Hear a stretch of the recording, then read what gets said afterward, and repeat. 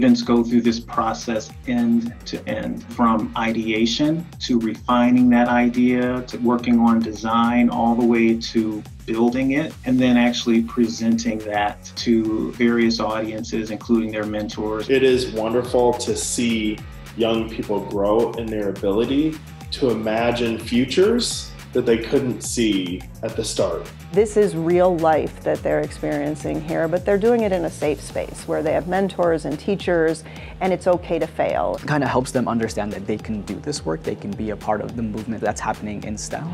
We are able to give our students real-world experiences with industry partners. It gives them networking opportunities that they wouldn't otherwise have. It gives you the opportunity to actually go out into the real world and interview and get like the real life experience of actually working. They can see why they have to learn how to communicate. They can see how their education up to this point can be applied in the real world.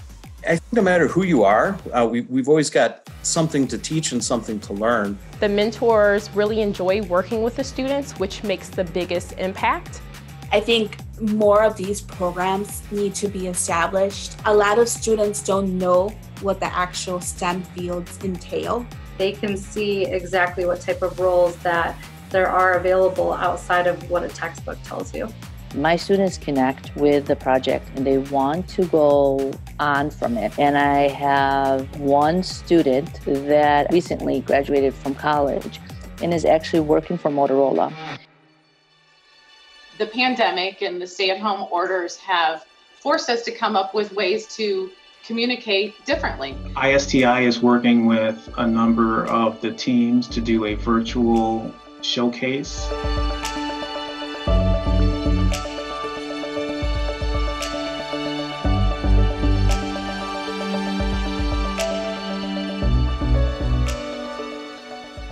Students, thank you all for being here today and being willing to kind of share in the process that you all have worked on over the past couple months. Your mentors are on, they're excited to give you feedback and just hear and celebrate the work that you've all been doing. After the STEM kickoff, we were able to narrow our focus and decided to continue our research. I like the fact that you've gone out and talked to customers, you've looked at potential suppliers. So what we wanted to do was find a way to filter water at home. We wanted something that would be applicable in areas with low infrastructure.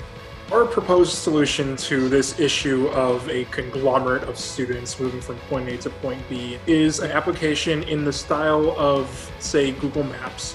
Our app is going to be like for anyone, like even with disabilities. So like if you can't speak nor hear, this chat feature. The work that you have put in this, it fills my heart that none of you thought of something to do for just yourself. All of your projects were for the community. This concept of being stronger than your struggles, it extends far past the classroom, and we are living it right now. It's very inspiring, and it gets you determined to work even harder and to work with your teammates. I have to think more outside of the box, so I have to get out of my comfort zone. It taught me to not be afraid of change because, as we go along, we're gifted with adaptation. This is kind of an example of how we continue to push through and we'll come out better on the other side.